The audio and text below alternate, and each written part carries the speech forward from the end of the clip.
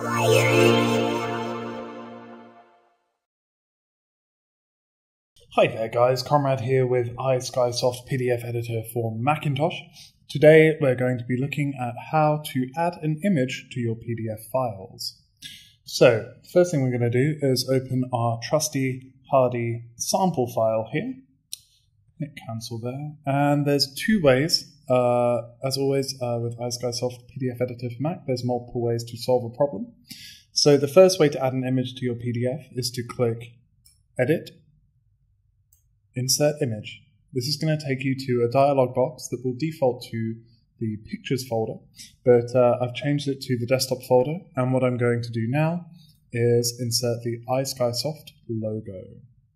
Now I'm going to position it just over here, and I can resize that a little too. Put it over the existing image that I had there. Let's just put that in the center. And there we have it.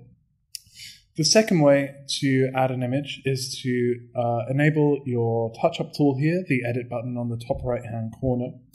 Click edit, and then the second button along is add image.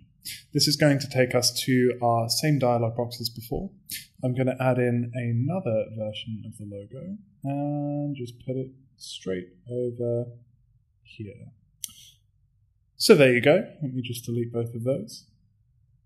That's a brief guide on how to add images to your PDF files with iSkysoft's PDF editor for Macintosh.